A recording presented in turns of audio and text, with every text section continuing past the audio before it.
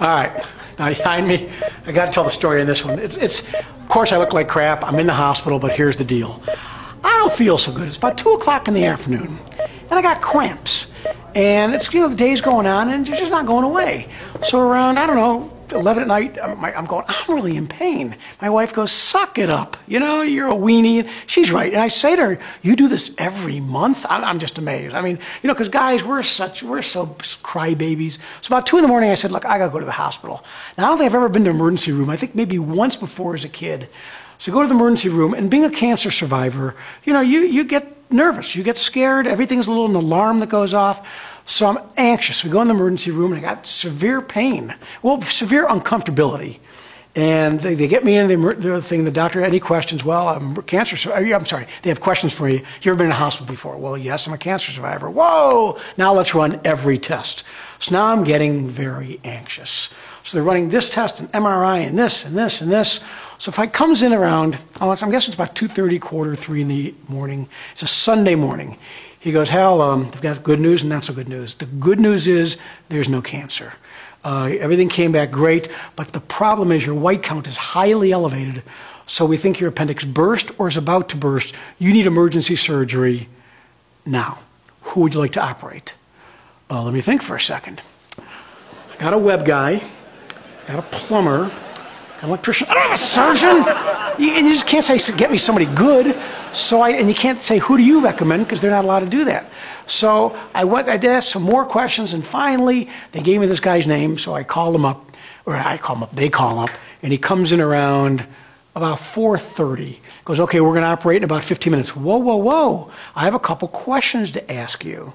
What do you mean? And my wife's next to me. What kind of questions? First of all, have you ever done this before? I don't know. I got some guy that's going, this is the first time I've ever done this. We'll have some fun. No. He goes, hell, it's a slam dunk. We do these all the time. It's a very normal procedure. Don't worry about it. Okay, fine. Okay. Are you doing laparoscopic or traditional? He goes, hell, that's all we do is laparoscopic. We don't do traditional. I don't know. Maybe I have some country bumpkin that wants to slice and dice, that doesn't want to go to training or learning new courses or new methods. I want to make sure I got someone who's current. He goes, hell, it's laparoscopic. Okay. Are you board certified? Why? Are you board certified? Yes, I am. That's basically a higher level of degree for a physician or surgeon. That means you have to take more tests every so many years, and it shows they're into their game. Yes, hell, I'm board certified. Last question. Yes. What time did you go to bed last night? And my wife and the doctor both look at me like, huh? What time did you go to bed last night? Why? Just curious. About 10:30. Fine. Why are you asking? Well, if you're up to 2 in the morning whooping it up, I don't want some doctor coming in going, oh man, I'm so messed up. Or I don't want to hear whoops during surgery. So what am I doing here? I'm asking questions. I'm just going to let somebody operate on me that I've never met before, so I'll ask all of you these questions. All of you watching this, do you have a family doctor? If you do, great. Do you trust your family doctor? I'm just going to say, sure. Okay. What school do they graduate from? What % of the class they graduate in?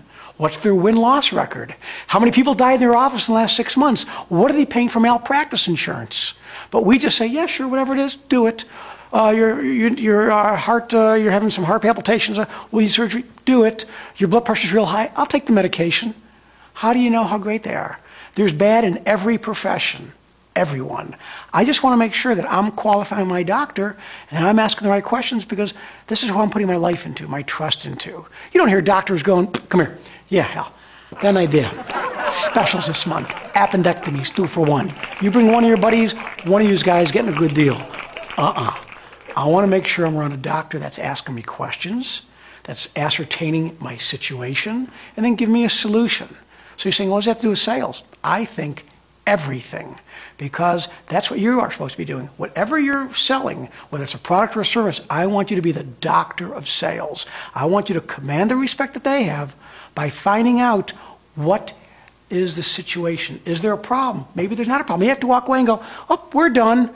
You don't see a doctor going, looking at you going, spleen, appendix, tonsils, adenoids, brain.